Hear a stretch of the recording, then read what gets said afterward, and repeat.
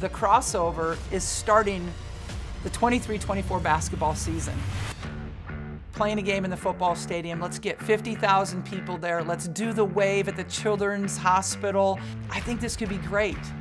To be able to have little girls be able to look down at us. Wow, I'm at a loss for words on that one. When I think of last year, if I had to give it one word, I could pick a lot of words. I'd probably go with historic.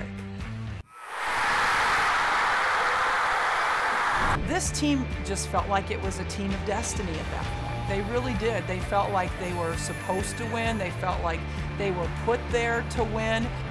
The wheels started to turn about, like, what can this team accomplish?